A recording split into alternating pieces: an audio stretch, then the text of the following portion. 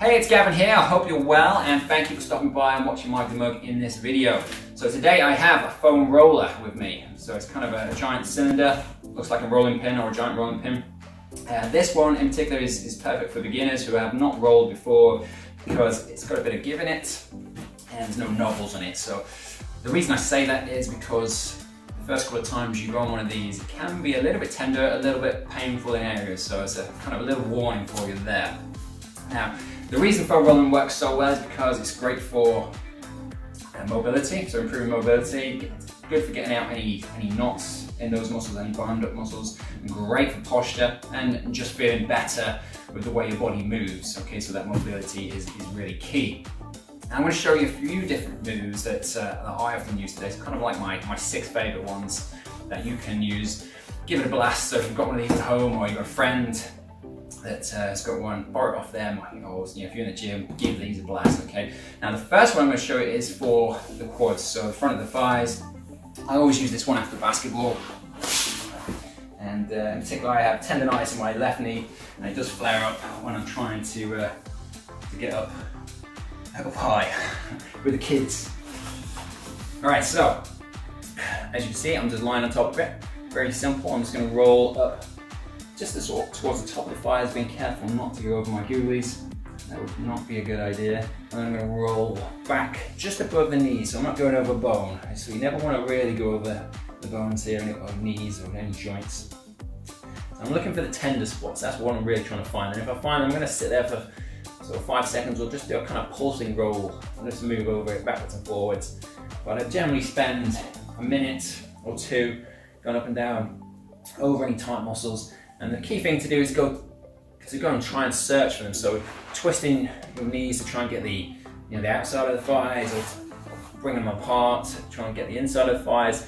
And you can go one leg, so you can move it out to the side slightly and try and really get inside where those sort of bound up muscles are, any knots, or you can just generally feel that tenderness, because that's where you need to go.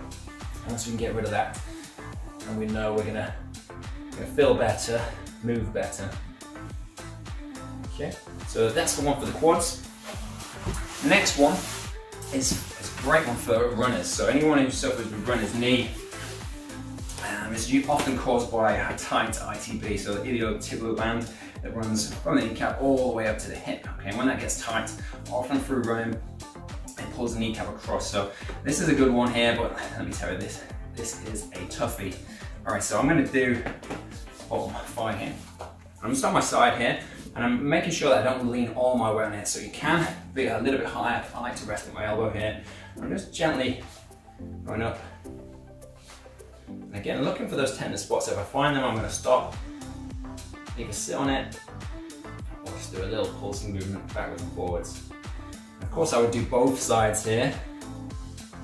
I'm just going to stick to the one for the purpose of the video and move on. Okay, but this one is the killer, okay? So a lot of people when they first do this are like, oh my God, eyes watering, something like that. Next up, I'm gonna do the glutes, okay?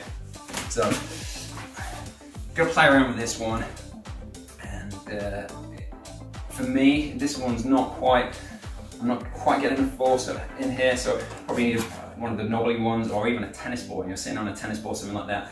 Try and find out where those tender spots are. But again, just playing with the angle, moving backwards and forwards, trying to set your weight into it a little bit. I'm just coming down to the hammies a touch here. I feel a bit of a stretch on my leg as well there. Again, play around. So again, you would do both sides. Again, just a minute each side will do the job. From there, then move down to my calves. Okay, if you've got quite tight calves, then just 2 feet on top. And you're going to need to lift your body up a little bit on this one. Sometimes it might even be worth having a ledge, do it off a step, so you're not having to try and lift up too high, because you do want to get a little bit of pressure pushing down onto the roller by your legs here. So for me, I would lift up here,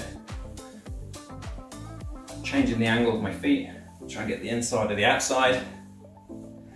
But for me in particular, I need a little bit more pressure. I'm going to cross my legs over and roll over like so.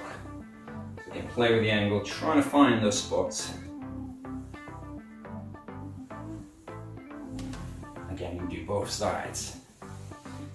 Now from there, what I like to do is flip it around. I kind of say do this one with caution. If you've got any back issues, or especially any lower back issues, you might just want to stick to the top part of this movement. So I'll show you what I do here. I'll lean back like so, holding my head for support. I'm going to bring my foot off the ground. I'm just going over the shoulders here. Try my breathing. I'm going to roll down a little bit further towards the lower back here. And this is where I'd say, if you have any lower back issues, you wouldn't go all the way this far down. But for me, I like to try and go down to the lower part of the back. It feels good. I definitely feel it works afterwards, but if you have any issues down there, don't advise this one. Okay. And you can kind of do a wave over the top of it. So I'm going to bring it up, go down, like so. Just put my head all the way through this one. And this one's a great one for the posture. So that top part of the back, when everyone's slunched, always slouched down all the time, looking on their phone, on their laptop, always like that all day. So that's a great one. And another one that I really like for the posture is this one. So I'm going to sit right on the end,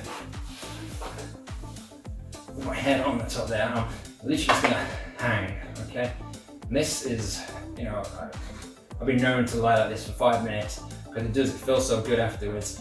Just think about the posture. Your shoulders are now slumped down, stretching out the chest slightly, but getting those shoulders into a position where they're stretching. Your head's pushing back slightly, and it's just working with gravity to try and pull that posture back where it should be. And it's a really good one. And from here, you can even just bring your arms up and kind of do snow angels. And so you pull your arms down, come back up. Try pushing your hands and elbows down towards the ground. Just try and improve that posture, especially open up the chest and the shoulders. So there you have it. There's just a few different moves that I use, and something that I recommend you try it out and then let me know how it goes, because it's really good, as I say, for flexibility, recovery, getting out tight, bound up muscle, and probably the #1 thing is improving your posture. Okay, so it really helps with that. So I hope you enjoyed this video. Any comments, just stick them down below, and I'll see you next time. Okay, bye for now.